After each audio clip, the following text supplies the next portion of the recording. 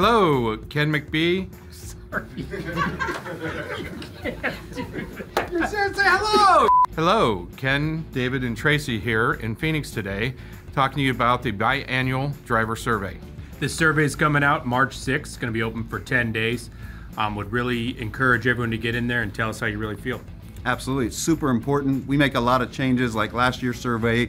You folks gave us some feedback on some changes that we need to make or things that we need to start doing. Working with shop culture, our home time planning team was created out of that. After our support and rewards and recognition, we made some changes to that based on your feedback.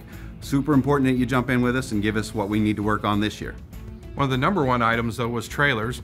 We realize that that's a major problem for you at times, and we want to make sure that we get you the right trailer in an efficient manner.